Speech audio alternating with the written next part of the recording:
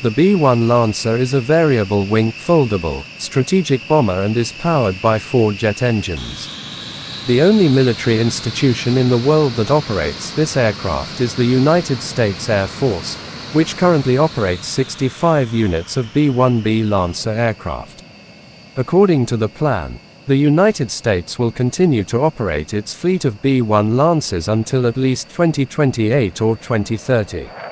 In 1960, initially the B-1 Lancer was envisioned as a Mach 2 supersonic bomber with long range and large armament capacity to replace the previous generation strategic bomber, the B-52 Stratofortress. However, in the future this replacement aircraft was developed as the B-1B Lancer, which has a speed of Mach 1.25 with low penetration capability. Actually, in 1957 the United States Air Force had selected the B-70 Valkyrie to replace the B-52 Stratofortress.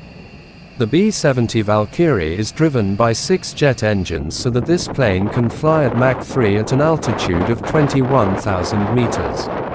This capability allows the B-70 Valkyrie to avoid interceptors but is at risk from surface-to-air missile fire and radar detection.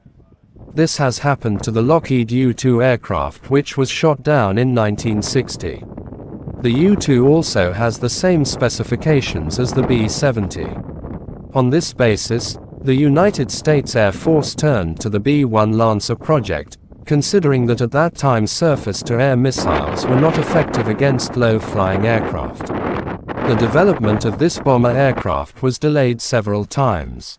In 1970, 4 B-1A prototypes were built, but this project was discontinued.